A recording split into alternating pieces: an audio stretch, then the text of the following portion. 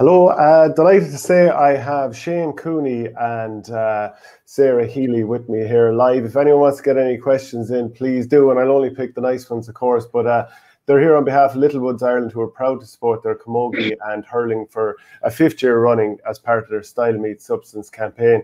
Shane and Sarah, how are you both doing? Good, Shane. Thanks for having us. Good stuff. You're both St Thomas's club people. I'll start off with you, Shane, as well. How important is the club for you and your development? And then obviously, Sarah, if you can kind of take it up after Shane has responded. Yeah, no worries. Yeah, I guess it's been massive for me. You know, it kind of gives you that platform to succeed with, you know, people that you would have grown up with over the years. So it's fantastic. And I guess we've been very lucky as a club to have had some success over the past couple of years. So like that then as well, it kind of puts you in a position to represent your county as well. So I've been lucky to feed off that as well. And Sarah, from your point of view?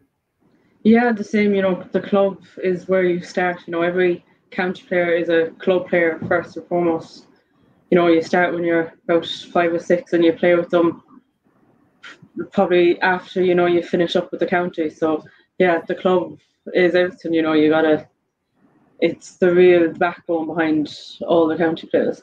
Yeah, absolutely. And assuming that both of your county teams both of your county teams are in league finals, and that's assuming that Galway meet Kilkenny later on in the championship. We won't obviously jump that far ahead just yet. But Shane, you've had a very good league. I mean, even the last couple of games, I was speaking with Joe Canning earlier this week about the big turnarounds that you've had in games. You were well behind Waterford, but you turned it around brilliantly, and the same against Cork as well. Like, what do you put that down to? Is it down to quality, great bench, great fitness, just the quality you have anyway? Yeah, it's a combination of all those factors, I guess. You know, there's a lot of leaders in the team there with massive talent, and you know, when you look at the setup that we have in place, both physically, I guess, technically, tactically, and I guess mentally, you know, we're in a very good position. And you know, in the league, I guess we put some emphasis on, you know, trialing new players as well. So that kind of benefits us from having depth in the panel going into championship, but it also, I guess, brings a lot of competition for places as well, which is a motivating factor for every person there. Yeah, and it's year 2 for Shane O'Neill. Like, both of his seasons have been interrupted, obviously, due to the pandemic. Do you think this second season now he's got his feet under the table more, knows the players that bit better, and can help you kick on? Oh, definitely, yeah. I mean, Shane we're just kind of getting into the swing of things last year when COVID kind of hit, but I think even regardless of the circumstances last year, you know, the backroom team has done a great job. Shane has a great team in place there. So I think this year now we're really beginning to get some momentum. So like that, hopefully we can see the benefits of it in championship. Yeah.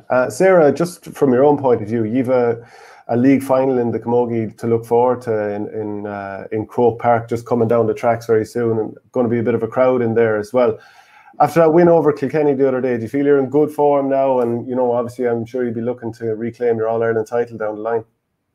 Yeah. You know, the win against Cork was a really tough match. You know, we had to go to extra time to get through it, but you know, we are looking forward to Sunday. You know, we still have the few bits and bobs to work on, but we're just looking forward to it. And you know, championship isn't that far away, you know, so it is kind of a stepping stone towards that. But yes, there is still silverware on the line, so we will be looking to go out and try win that.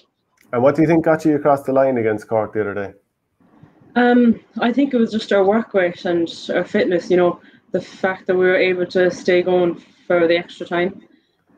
I think that really got us over the line. You know, we talked a lot about upping our work rate from the previous league matches, and I think we did that, and I think that was probably what got us over the line. Yeah, Shane, just jumping back to yourself, there's plenty of family involvement at inter-county level as well. Is there a bit of a silent competition going on between the lot of you to see who can do the best? Yeah, I think Heather is winning that competition at the moment, but which is great to see. But yeah, no, I think it's an interesting side of it, and it's nice. Like, you know, it's kind of funny in training games from time to time when I find myself Mark and Connor. I guess you kind of have to leave the whole family thing at home. But no, it's definitely nice off the back of, you know, some success that, you know, everybody can share with us, the family. So it's nice to have it, even just for, I guess, support as well. You know, like, you can always bounce ideas from, I guess, a family perspective in that setup off different guys. So always good to get that family perspective.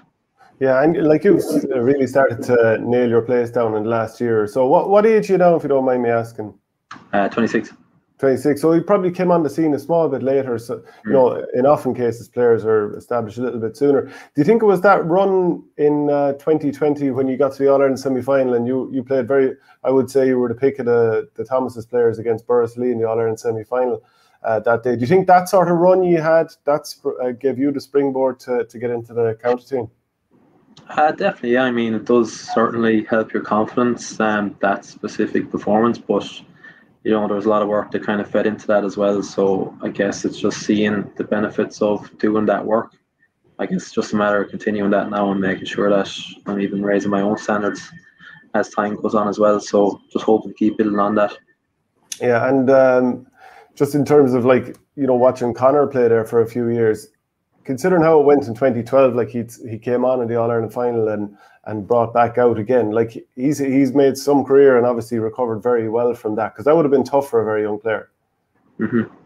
Yeah, it shows his character, I guess. You know, like that, you can't dwell on any one specific event. There's a lot of ups and downs with sport, and you just have to show character and keep building on it and keep learning from it, and ultimately just keep moving forward. So, no, in fairness to Conor, you know, again, he's got himself in great shape. He's been building every year.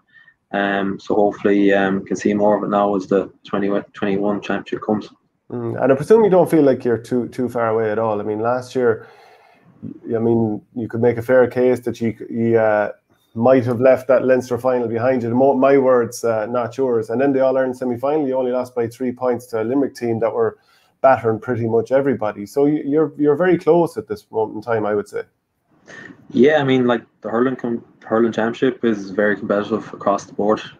Like that, a couple of breaks can be the difference in any given day. So, you know, focusing on ourselves, you know, we do have a very strong team with a lot of great players there.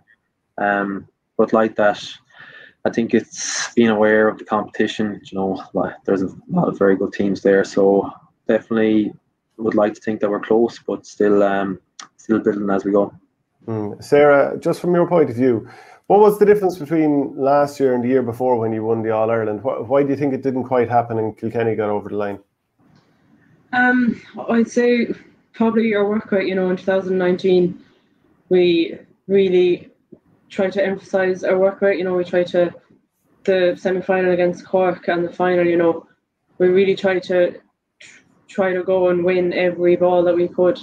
And then I don't know if that was there in the second half of the 2020 final, and Kilkenny then outworked us. And you know, you gotta, doesn't matter really how talented you are, you know, if you don't work, you mightn't get over the line. And then, like, how difficult have you find the kind of the stop-start nature of the last year and a half with the pandemic and trying to, you know, go through your own training, then back with the team, then another long block where you're not training and back in again? Have you found that difficult? Yeah, you know, it has been hard, you know, trying to motivate yourself to train by yourself, and then you go back into the county setup and that's a completely different environment. You know, you have people there with you, you're just having the crack, you know, with your teammates, and then going back to training by yourself. But I suppose, you know, every team had to do that, so we just had to adapt and just try to get what we did by ourselves, you know, and bring it forward to when we actually got back onto the pitch. And just in terms of the Littlewood campaign and trying to, you know, with the amount of streaming going on and boost the profile of camogie, do you feel that is changing, that things are moving in the right direction? Oh, definitely. You know, the fact that Littlewoods have been a sponsor for 5 years now, I think really shows that they care and they're dedicated to camogie and the players and trying to promote it and bring camogie forward, which I think, you know, is only going to better it. You know, with all the live streaming of the league matches they do, you know, it's going to get people out there and watching games, and then hopefully, you know, if they watch one, they might come back and watch another, and then it's all going to build from there. Do you feel that some of the rule changes in the last year or two have helped the game? Like, for example, you know, dropping the hurley and allowing a bit more physicality? Oh, definitely. You know, we've been doing strength and condition for years, twice a week, every week. And all girls just want to show is that they're well able to get stuck in and get physical. So I think the rule change, really helped show that and it makes camogie a more enjoyable game to watch. And do you feel that the developments that have happened, or the change in maybe tactics and stuff like that have happened in the men's game, a lot of carrying the ball out, running off the shoulders, is it moving that way in camogie too, do you feel, or is it slightly different? No, yeah, I'd say it would be, as a goalie, I know the backs, you try work the ball out, you try find the person in the better position. You don't want to just lamp it down because it's not really giving the forward that advantage. So yeah, I'd say it would be, yeah. Yeah, and in Thomas's, is the women's game supported as much as the men? Is there a big buy-in? I know where I'm from in Borrisoleigh that there would be a big buy-in for the women, especially the last number of years. Oh yeah, we'd have championship matches too, and you'd see the crowd coming in, you'd see the hurlers coming in. We're a very small club in Thomas's, so I'd say it's only a few hundred people, so we really just try to get out and support everybody. And Shane, is Heather able to keep up when you're having a few pucks out the backyard? Yeah, she puts us to shame at times. She's not afraid to throw the stick in, but yeah, no, like that. It's great to see, I guess, the camogie getting equal promotion like that. You see how much time the girls commit, it's equivalent to what the guys commit. So it's great to have the likes of Little Woods again, I guess, showcasing that and providing the support across the board. And as a guy who plays centre back for the club, I presume you'd love every puck out lamped, 50-50 straight down on top of you. What do you make of how hurling is evolving in the last couple of years? I know you're playing more in the full back line for the county, but what do you make of the change? Yeah, it's good to see. In every sport, it's going to evolve as the years go on. You are seeing higher scoring across the board, which is definitely better from an entertainment perspective, and better for the spectators to watch. So, there is a lot more ball being played around the middle of the park and then being delivered into the full forward line, and kind of dependent on the space that's in there. Now the team kind of eradicates that. So it's tougher for the backs, you could say, but like that, I think backs are going to learn a lot, and you will continue to see the game evolve as the years go on. But having played in the full back line in the last year or two myself, albeit at a club level, sometimes when the opposition try and drag out the half back line and you're in the full back line and there's nothing but 60 yards in front of you and a good lad on, it's a very scary place at time, especially if a good ball comes in. 100%, yeah. And that's kind of where it comes down to communicating with your team, to making sure they're doing the right things up front to try and, I guess, minimise that space as much as possible. So like that, it just comes down to the team playing together as a team and not leaving any single player isolated at any time. Where were you for the 2017 All-Ireland? The 2017 All-Ireland, I wasn't part of the panel at that stage. 2018 was my joint panel. So, were you watching it? I presume you were in Croke Park that day. I was in Croke Park with the family, yeah. Yeah, and would you have had aspirations of still breaking in at that point? Yeah. I've kind of been building up to that point. Missed out in 2017, but it was still great to experience that as part of the county. Was lucky to be brought in 2018 then, and looked like that every year. I just have to keep building and keep adding value to the team. So I'd like to think that I've been doing that. And unless there's other siblings I don't know about, you're the odd one out at the moment looking to get that All-Ireland title, am I right? That's the one. Well, we have a club one from 2013. There's myself, Donal, Connor. We won the Club All-Ireland back in 2013, so we'll claim that one. Yeah. And who would be the most skillful player in Galway training? I have a feeling I know what the answer is, but I'd be curious to know all the same. The most skillful player? There's a lot of guys there. I thought this was going to be a no-brainer for Joe Canning. There's a lot of skillful guys there. Joe is phenomenally skillful and he's definitely up there. There's some other talented players there, Colin Mannion. So it's hard to pick one now, but I'd say Joe and Colin are up there, yeah. Yeah. And Sarah, same question to you. Who'd be the tastiest? Oh, there's a lot of them as well. Probably, if I had to throw out a name, maybe Aoife, I don't know, maybe, you know, her wrists and everything.